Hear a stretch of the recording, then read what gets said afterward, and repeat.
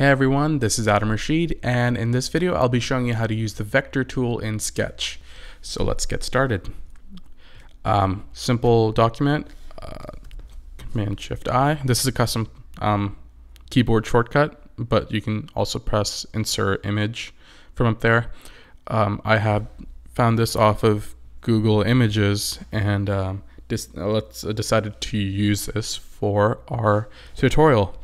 Normally, I don't typically just find things to use off the internet without people's permission, but since this isn't for a portfolio piece or anything, it's just for a YouTube tutorial that's free, I thought whoever drew this wouldn't mind. So let's turn down the opacity to 60, no, to 50%. The way I did that is simply by pressing 5, and you'll see that the opacity went down. Now we also need to lock this, so we press Command-Shift-L to lock it. That way I can't drag it around accidentally. Now we press V for vector, and let's start off by kind of creating the general points. This is quite similar to the pen tool in Illustrator if you've ever used it. You simply create points right now. I'm not looking to be accurate at all, as you can see, but I am looking to make sure that I have the points right. And I want to try to use as little points as possible. That ensures a very clean design. Also, you'll notice that I'm kind of separating out the shapes where it's possible.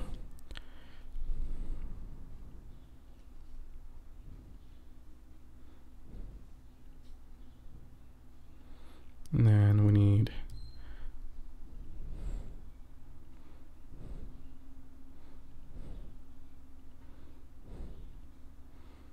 one last one right here.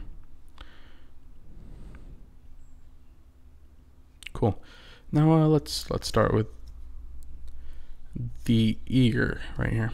Now what we do again is press double click on it, and I'll walk you through these different anchor point types. Now you have straight, which is just that. Then you have disconnected, which gives you the option of Bezier curves like this, but they're not connected, meaning you can have kind of separate ones going on like this, which is what we need for that one. Zoom out a bit again. And you also have your mirrored, which is Bezier curves that reflect the same, that are the same on each side, like that. And you have your asymmetric, which is Bezier curve, but one can be longer than the other side. Let's pick that, and for this we need disconnected, and right here is good.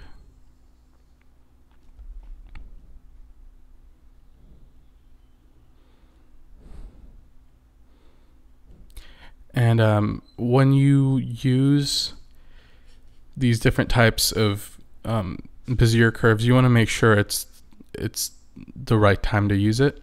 For instance, I'm using asymmetric here because this is not a symmetric kind of shape. It's longer here and it's curved more around here. So what we can do is this as well.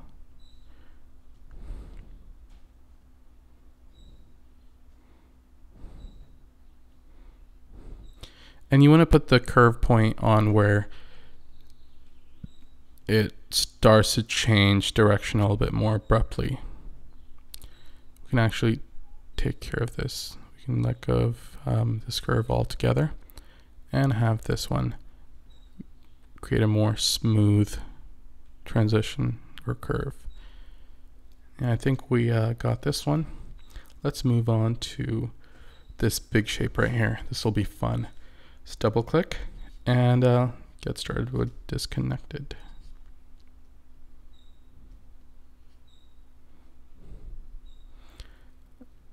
Okay, let's put this down. use this more.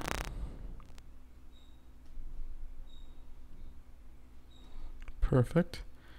And so we can, this will be mirrored because it's a very symmetric curve.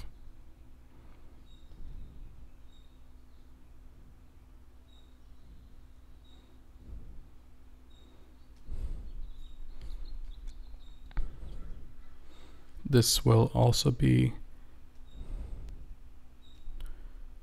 disconnected. Let's put this back.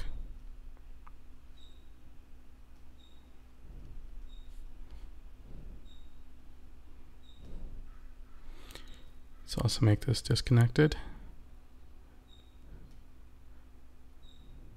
Perfect. Same with this one.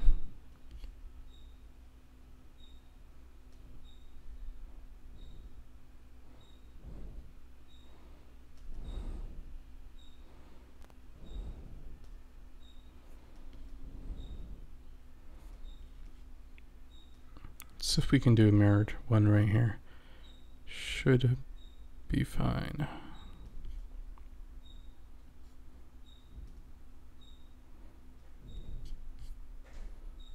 Perfect. Okay, and what we need to do is work on these.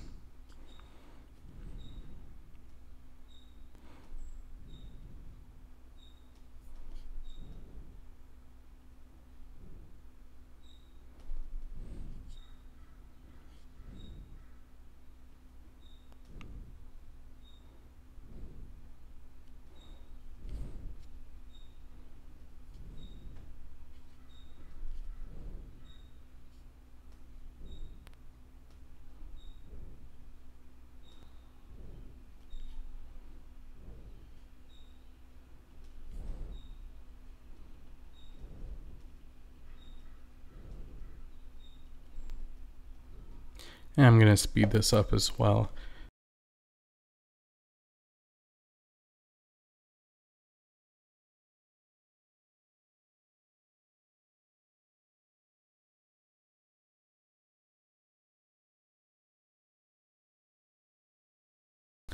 Cool beans. All right, let's make this.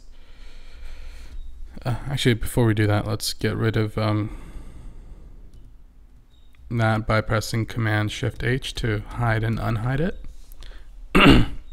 And let's bring this to the front. And let's bring this to right below the front.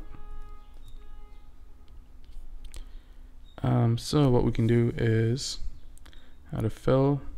Let's make this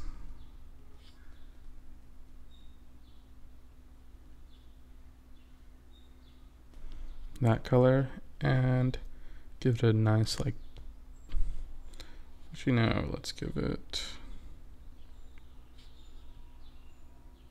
yeah, that works.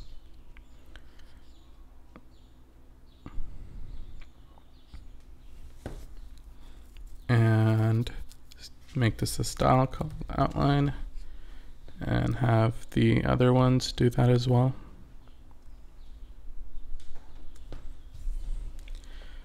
All right, last thing finishes.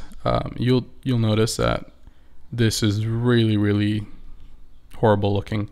So let's go back here and go up here. So what we can do is kind of do this thing where it's not as bad.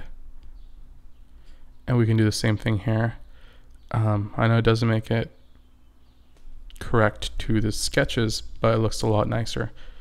And another thing is we could make this blend in with this little edge, but I actually like the way this looks because it kind of separates and shows that there's an ear here. And lastly, we can kind of just add a fun, not so fun, it's a little forced, but add a logo type thing right here.